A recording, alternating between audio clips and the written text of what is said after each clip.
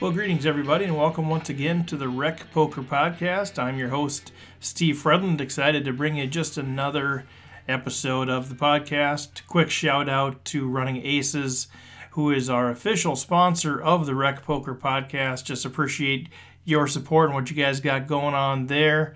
Also a quick shout out to the Free Poker Network, who is also supporting what we're doing with the podcast. So today we're going to mix it up a little bit again. We're going to look at a specific hand scenario, and this is one of the hands that came out of my experience out in Las Vegas. And so we're going to break that down. I got a bunch of folks that have provided some input, some recreational players, some professional players, and it's going to be a good mix of people. And the idea here is just for you guys to consider, how would you play in this situation? What are the things that you would consider? And then listen to all of the different perspectives on what people are considering and the decision that they would make, and integrate that into your game. What do you like? What don't you like? But I think it's important just to understand that there are many ways to think about a hand, and there are different things that people are considering. Even when they reach the same decision, a lot of people are thinking about the hand in different ways, and I think that can give us recreational players great insight into some things that maybe we're not quite thinking about right, or not even considering, or not giving the proper amount of weight to. So hopefully you enjoy this structure. I would love your feedback on Twitter at RecPoker, or the Facebook group RecPoker, or email me directly, stevefredlund@gmail.com. And I'd love your feedback on, do you like this sort of approach? Do you not like this sort of approach? And if you want to engage and be part of the group that's providing feedback, let me know through one of those channels also, and we'll get you involved as well. So without further ado, here is the scenario, and I did try to write this out and put this in the show notes so you can review it ahead of time, maybe pause here and take a look at the scenario and think it through what you would do before hearing the other feedback from the other folks. But here's the scenario. I was playing the daily deep stack out in the World Series of Poker, so it's a $185 tournament. This is the 5 o'clock deep stack, and half-hour blind levels, and we had 270 entrants, and we were down to the final 35. So 41 people got paid. We're down to the final 35, so we are in the money at this point. Now the stacks are pretty shallow. We had a chip average of 77,000, and the blinds were 3,000, 6,000 with an ante of 500. So the average stack was only about 13 big blinds. So the big blinds at 6,000, 77,000 chip average, and I just got moved into a new table. So we had just split tables. I think I had about 2 hands at this table. So I don't know any of the players. I really don't know what people are doing and that sort of thing. So we have 70,000 chips. So we have about 12 big blinds, just under the tournament average. We are in the money, and I am in the big blind. So here's the way that the hand goes down. Again, the blinds are 6,000. So it folds around to an older gentleman, about 60 years old, and he's in middle position. And he has about 90,000 in chips, and he just limps. He just calls the 6,000 big blind. And then it folds around all the way to the small blind, and there's a 40-year-old guy in the small blind. He has about 50,000 chips, and he just calls. He just completes the big blind. And so it comes to us in the big blind. We've had 2 limpers now in front of us, one from middle position, one from the small blind, and we pick up ace-jack offsuit, and we have 70,000 chips. So I guess the first question that I ask folks is, what would you do? What's the correct pre-flop play? And then I also asked, what are some of the considerations? What are some of the, if this hand was a little bit different, what are some of those things that would actually change how you would have approached what you did in this situation? And then just ask them to provide any other considerations and insights. So first of all, think about what you would do in that spot. And now let's go to some of the feedback that I got. So I received feedback from Hunter Cichy, who I did interview not too long ago. Some of you are familiar with Hunter as a native Minnesotan, now living in Florida, a professional, very well respected. He runs Check Shove Poker.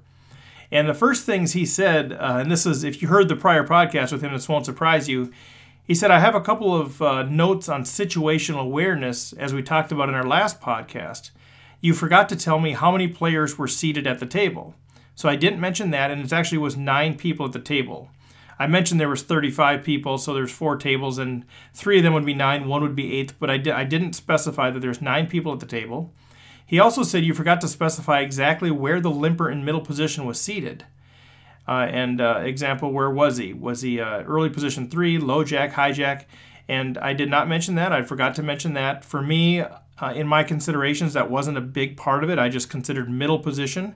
But I think for the more advanced players, it really does matter. So he was under the gun +2 at a 9-handed table. And Hunter also said, I know this is really nitpicky, but the payout structure is also relevant since you are in the money. And so the pay bump situation was every 9 players at this point. So the player that bumped in from 36 down to 27, they all got paid the same. So the next pay bump was at 27 players, and we had, 35 we had left. And so honestly, for me, I know generally how the structure works. I know where the big money's in the top 3. And at this point, I was just looking at the next pay bumps at 27, and it really wasn't very significant. And then there was another 9 spots to the next pay bump, and that was at 18. So that was what I had been considering. I hadn't really been considering the entire pay structure, as I generally know, the big money's in the top 3. So what Hunter said is the correct play is to shove almost every time. There are 3 reasons why you should do this. You should assume that the limper in middle position has no malicious intentions. That is, the villain isn't limping with a big hand. Secondly, you should assume that the small blind would shove with all hands better than ace-jack because he only has about 8.5 big blinds. And thirdly, your primary objective is to force your opponents to relinquish their equity or call getting the wrong price. And so Hunter says, my advice is always to add more aggression to your game when the stacks are short. Now, some of the changes that would have driven a different action for Hunter were stack sizes. He said, I would consider checking or raising smaller if my stack was greater than 15 big blinds. Also, knowledge of players. I would consider checking if I had seen the middle position limper trap with a big hand before. Also, our starting hand. As a default, I would shove with any pair, any ace, any suited king, and any 2 broadways in this spot. And then the tournament situation. I would consider checking if both opponents had me covered as we were approaching a bubble. And then just some other considerations. Hunter said, in my new book, and this is my decision to promote him, but he's got a new book out called Advanced Concepts in No Limit Hold'em, A Modern Approach to Poker Analysis. And he does have a section called Isolation Ranges. And he said, that would be a good resource for people that are looking for advice on dealing with limpers. And that's available at checkshovepoker.com/books. So thanks, Hunter, for that. I much appreciated. Turn now to Matt Hamilton, who I know a number of you know as well, and he's also been on the podcast. Matt just says shove. We can assume that the middle position will open ace-queen offsuit or better for a raise, and small blind would do the same. At worst, we would be called by a small pair and flipping. More than likely, we will pick up the blinds and antes, which are huge at this point in the tournament. Obviously, there is a chance that middle position is limping with big hands like pocket aces, pocket kings, or ace-king, but given our stack size and the lack of information, I believe the pre-flop shove is our best option. Now, things that might change our action. If we were all deeper stacked, let's say if we were 20 big blinds or more, I would prefer a check in the big blind. Ace-jack offsuit is not strong enough to love playing out of position post-flop in a raised pot. And the majority of time, we will be forced to make some tough decisions after whiffing the flop in a potentially 3-way pot, which seems disastrous. While at the same time, checking allows us to disguise our hand if we do hit a pair and go for some check raises or check calls on certain boards for value. I would say ace-queen offsuit and pocket tens or better is a good raising range in this situation, regardless of stack size when we're limped too. Let's hear from Steve Webb. Now, I think you can either fold pre-flop, you can limp, or you can shove. I don't think I would min-raise or even 3 or 4x bet pre-flop with ace-jack, because if someone shoves over the top, I think it's an easy fold, or you have to call knowing you are probably less than a coin flip. I personally would probably shove pre-flop to steal the pot that's there. If it's a guy with a huge stack who's been raising a lot or with marginal hands, I think it's a shove and pray situation, but we don't know that yet. I think if you are already in the money, there's not much difference between min cashing and anything before the final table. I personally would go for the double up to get above average starting stack. If it was close to the money bubble, I'd fold. I'm guessing first situation guy mid-position has something like ace-10 and small blind has a very wide range. I would guess king-10, queen-10, jack-10, or something like suited connectors. All right, thanks, Steve, for that. I'm going to take a quick break here just to hear from our sponsor. Running Aces Casino and Racetrack has the best poker room in Minnesota, featuring 24/7 promos on all cash poker games, including earning $2 per hour in comps, plus the most player-friendly tourney structures. Visit runaces.com for daily promotions and the tournament calendar. Running Aces Casino and Racetrack, the official sponsor of Rec Poker. All right, well, welcome back. Let's continue on hearing from some of the folks that responded. Nick Krautkremer, he says, I checked the option. Since you're new to the table, you don't know hand history and what the other players have been limping with, especially the middle position guy. If you did raise, say to 16 to 18,000, what would you do if he re-raised or shoved? I'm not a big fan of ace-jack out of position for my possible tournament life, so if you check and an ace or jack hits on the flop, you're in a pretty good shape to control the pot size by check calling. I realize you only have 10 big blinds, but the average is 77,000, so the majority is short stacked. No reason to get it all in here. Overall, it's just not a pleasant spot to be in when you're at a new table. I agree with that, Nick. Okay, Doug Behrens. He says, I need these answers first. So this is good. I mean, some of the things that I didn't think to put in the situation. Doug says, how many seats are filled? What are the large stacks and small stacks at the table? What is the normal raise? How often does someone shove? Now, some of these questions, it's nine-handed. I don't know what the large and the small stacks were at the table. There were some small stacks and there were some big stacks. I was primarily concerned with those who could possibly be in the hand. So I wasn't considering that, so that's an interesting take by Doug. The normal raise and how often someone shoves, I just don't know at this table. It was a brand new table for me, so I couldn't opine on that. Then Doug asked, first to act as an old guy like me. What's his style? And again, I don't know at this point. Doug says if he's very tight, he's hoping to get raised from his position and probably is ahead of ace-jack. No, I think this is interesting. Doug says lack of action after him indicates respect. How often does he enter pots? Does he commonly limp? Can we call a raise after the flop if we miss? Will our all-in get him to fold pre-flop? Why can this guy limp and get folded to the blinds? So even though I haven't been at the table, I think it's interesting to consider how can he limp and nobody raises him? Is that an indication that perhaps he has been doing this and people have been picking up on that? Is there something that I could pick up on from how the rest of the table reacts to him?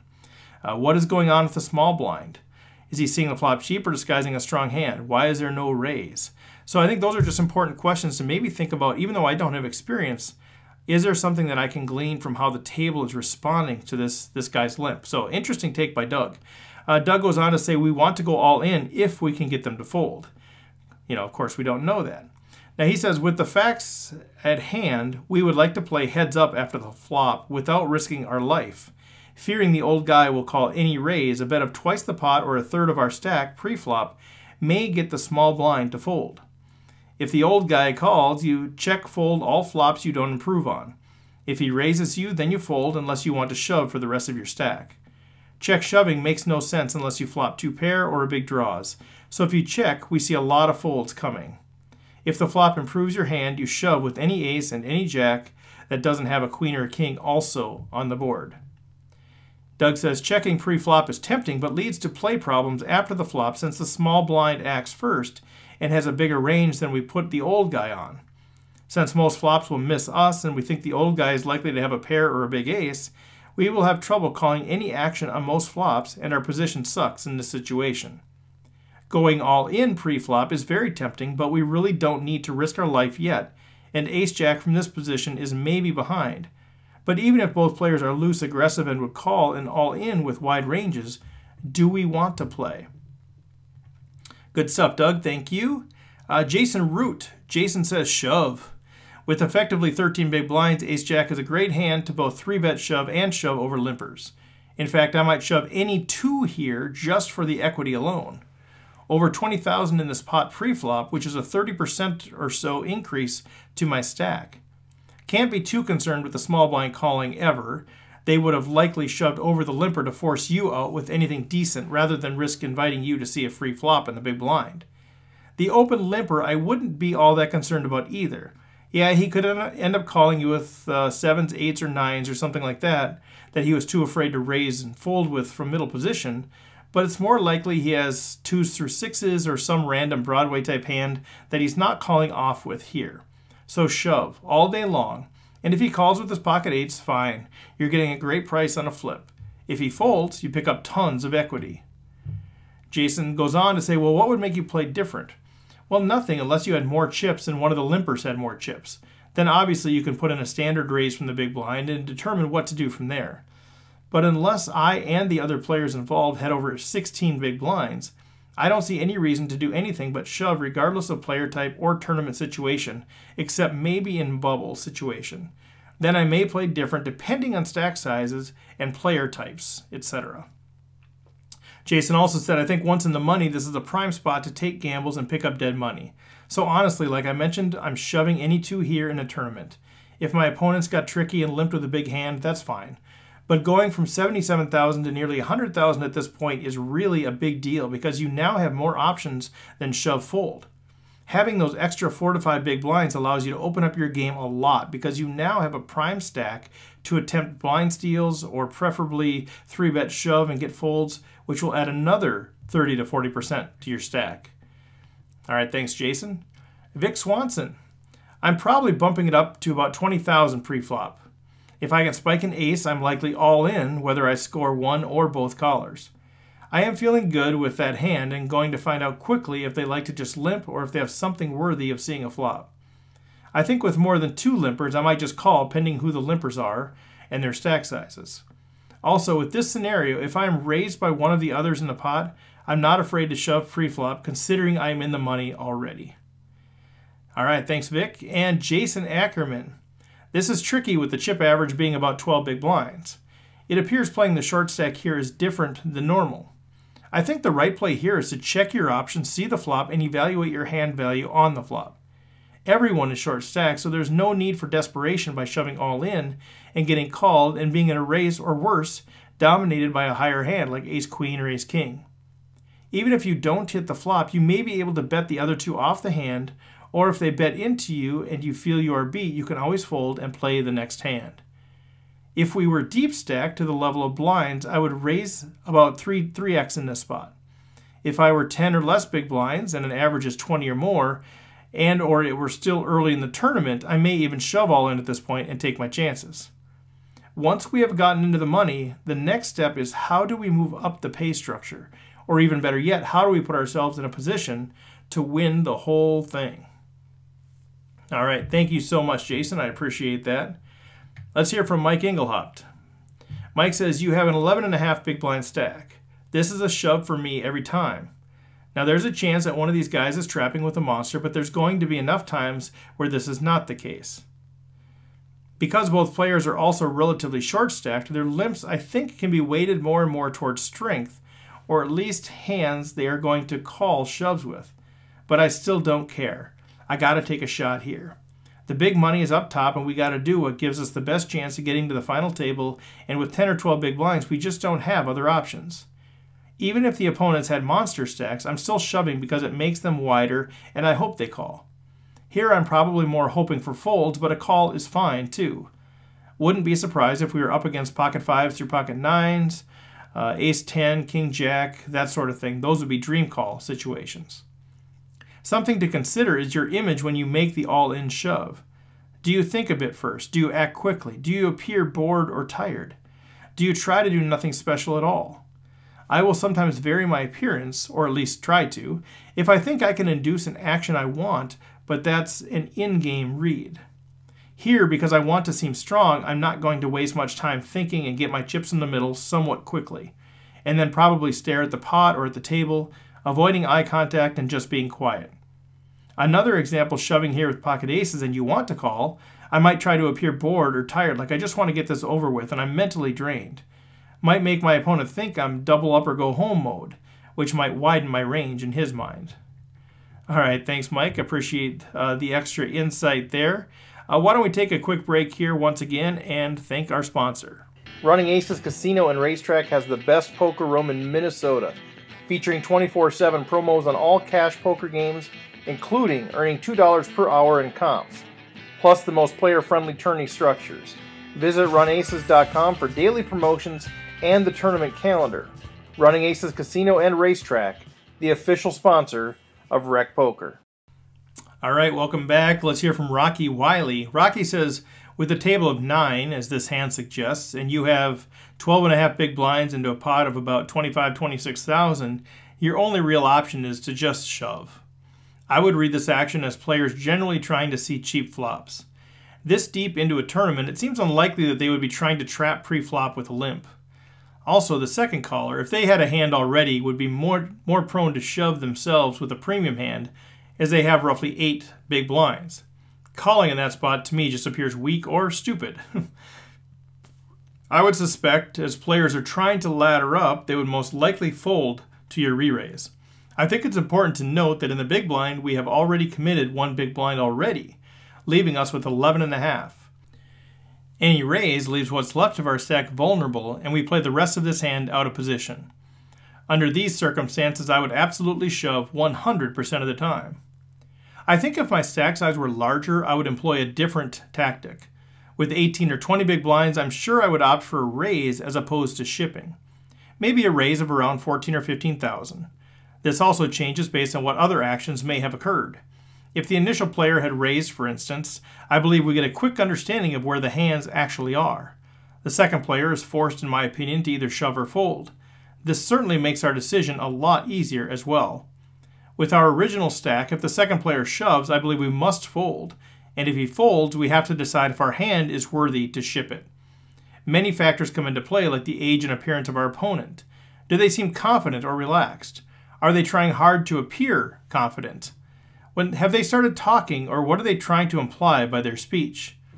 Will they make eye contact? Ace-Jack is near the lower portion of our non-paired shoving range, and this could be a spot to let it go and wait for a better time. But with 11.5 bigs, the clock is ticking. I think if we had a 20 big blind stack, however, it does change how we would play it out. Once again, if player 1 raises and player 2 shoves, I think we are still best to just fold. I would assume player 1 is aware of player 2's chip stack. However, if player 2 limps or folds behind, we have a clear call. We are out of position, and it's a spot where we don't have to make a decision for our tournament life. Also, we disguise the strength of our hand and could possibly find ourselves able to felt the player or get the full double up.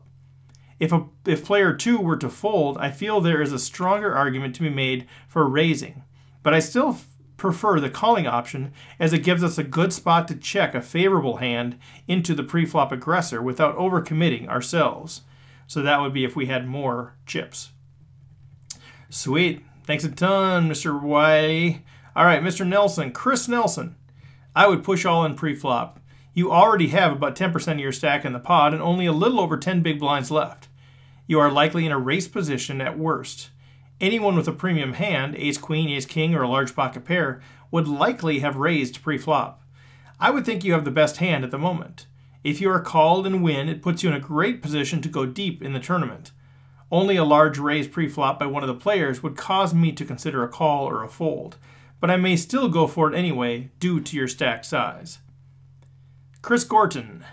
For the first scenario, I would just call and see the flop for cheap, unless I was really sure they would both fold to a raise, say to 15,000. If the flop doesn't hit ace-jack or 3 of the ace suit, and either opponent bets post-flop, I would just fold. If neither bets, then I would bet 15,000. If I hit either the ace or the jack, then I would bet 15,000 or re-raise any other bet, unless there's 3 to a suit on the board. All right, let's turn it over now to Mr. Taylor Maas. Taylor says, pre-flop, I think the best play is to shove. With 2 limpers, we can likely take away the top of their range, pocket jacks through aces and ace-king, which gives pretty decent odds should we get called. But we are looking to get folds here. With the 6K big blind and 2 limpers, we can increase our stack 12K plus the antes. This is a chance to increase our stack about 20% without showdown. The middle position limper seems like the only concern if they are actually holding a hand. With the small blind behind them, they likely would fold the majority of their hands, as it's hard to call a middle pair knowing that you might go 3 ways. The small blind limping seems really weak in my opinion. With a 10 big blind stack or less, I'm guessing they are just shoving any sort of good hand, so a shove into them will be highly profitable. My action changes could be affected by history on the players if we had any. It would have to be a strong read that the middle position has never limped before, or small blind has limped with strong holdings. I would have to have a strong read that they might be slow playing something to not shove and instead try to see a flop. Sweet, thanks Taylor. Rob Washam says, as nitty as this sounds, I would check my option. We have no information on our opponents and we don't have the stack depth to be splashing around, and we are out of position. At this point, chips lost are more valuable than chips won. Our current stack depth is less than 12 big blinds. But if we were sitting with 30 big blinds or more, we should punish the limpers and raise to 3.5 big blinds. If we knew for a fact that our two opponents were fit or fold types, we could even put a raise from a 20 or 30 big blind stack. We should be prepared to get aggressive on anything we connect with, any ace or jack, and I would probably open jam the flop. We could check and hope for a bet and then raise all in, as this would show more strength and earn us more chips. But without knowing the players, we can't count on the flop bet from the middle position. The average chip stack is only 13 big blinds. Do we have real short stacks at our table? If so, it would be a shame to punt away our chance to outlast them. As always, good stuff, Rob. All right, let's hear from Joe Barnard. Joe says, raise to 69K or all in. Now this is interesting. 69K is not all in. So he's saying either raise to 69K or all in. We raise to 69K in case there's a pay jump in the next couple of spots, so we can wait a few moments to see if someone else will bust before us. The 13,500 in the middle is very valuable, and this is a great spot to pick it up uncontested by effectively moving all in. The only time this maneuver would be unprofitable is if the middle position player is limping exclusively monsters, pocket queens through aces and ace king. It is pretty rare for someone to trap with a limp off of a 15 big blind stack, and as soon as they start adding any lesser combinations that have to fold, or weaker limp calling hands, then shoving ace jack offsuit becomes extremely profitable. The small blind should virtually never have a better hand, so his limp is basically dead money. We are in the money and not worried about busting because we have a ways to go before serious pay bumps, and we would like to take any profitable opportunity to increase our stack in hopes of making a run at the final table. Ace-Jack offsuit is a slam dunk in this spot, but I think it's very important to evaluate the middle position's limp. Is he limping and folding to a jam very often? Is he trapping sometimes or calling with some of his better limps? This can be tough to do, especially when you're given a new table, but it's our job as a poker player to try our best to make sense of our opponent's strategy. Oftentimes, our assumptions can be wrong, but they are all that we have to go by. If he is folding to an effective shove often enough, it may be profitable to shove any two. However, that takes some pretty strong assumptions about our opponent's strategy. I would be comfortable shoving here with pocket fives and higher, ace-8 suited and higher, ace-jack offsuit and higher, king-9 suited and higher, king-queen offsuit, queen-10 suited and better, jack-9 suited, and 10-9 suited. Good stuff as always, Mr. Barnard. All right, let's turn it over to Schneids, Mr. Mike Schneider. Mike says, I personally prefer an all-in shove here. There's roughly 19,000 in dead chips in the pot, and with 70K chips of our own, I feel like it's quite likely we can get a 27% gain to our chip stack without having to see a flop to do so. That kind of chip gain is huge in this stage of the tournament. It is almost a given that the small blind doesn't have a hand that can call our all-in, considering he has only 50K and tried to see a flop cheaply. And although I stereotype a 60-year-old guy as being a lot more likely to limp a huge hand here than, say, a 25-year-old guy with sunglasses and a hoodie, if we say he is capable of limp calling with any of pocket sevens or better or ace-jack or better, we still have about 35% equity the times we do get called, which means we don't have to take down the pot all that often uncontested to make this a positive EV pre-flop shove. thanks to the equity that we still maintain the times we do get called.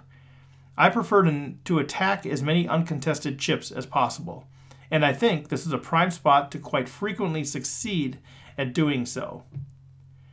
Mike says that my thought process on this might change if all players are deeper stacked than 9 to 15 big blinds, or if we have first-hand knowledge that the middle position limper is one who often limps really strong holdings to try to trap people. Likewise, if this was a big bubble spot where the next bust means a huge jump in payout, I would be more primed to just want to see the flop. Although, that too is situational, and if I believe both other players are going to be playing ultra super tight to try to move up in the payout or not bubble or whatever, then I will again be in attack mode due to wanting to capitalize on their fears. All right, good stuff, Mike. Well, here's the thoughts that I had going through this process, actually being in that situation after a long day of playing poker. Here's how I thought about it. I did think that most players are not going to limp right there with a huge hand. Now, I didn't know this guy at all. I just moved to the table, but I thought most people are not going to do that. Usually the limping would be by some kind of a small to mid pair, maybe 2 Broadway cards, maybe suited connectors and gappers. Personally, I don't like this sort of speculating this late in the tournament with small pairs or suited connectors and gappers, but for some people, I think they continue to speculate with those. And although I can't take those out of the range, I would tend to think this is something like Ace-Jack, Ace-10, King-Queen, King-Jack, King-10, Queen-Jack, maybe Queen-10 and Jack-10, as well as something like Pocket 8s through Pocket 10s. And those are sort of this half set mining, half looking for an overpair sort of situation. And while I can't eliminate them, I tend to underweight the possibility of Pocket Jacks through Aces, Ace-King, and Ace-Queen, as I would clearly expect those to be raises at this stage of the tournament. So we have 35 people left, and the next pay jump is at 27. So basically the next 7 people all get the same pay.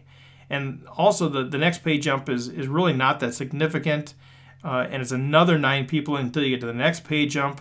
So really you got to get to the final 10 before you really start seeing some potential for some big money. So I don't want to punt off the stack, but I want to be opportunistic, and there's no immediate mistake by busting here versus lasting just a few more spots.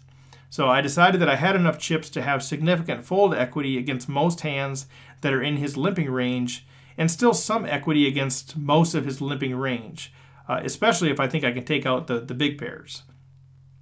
So I decided to shove and try to bring an increase to my stack at this critical juncture. He had pocket kings and he busted me.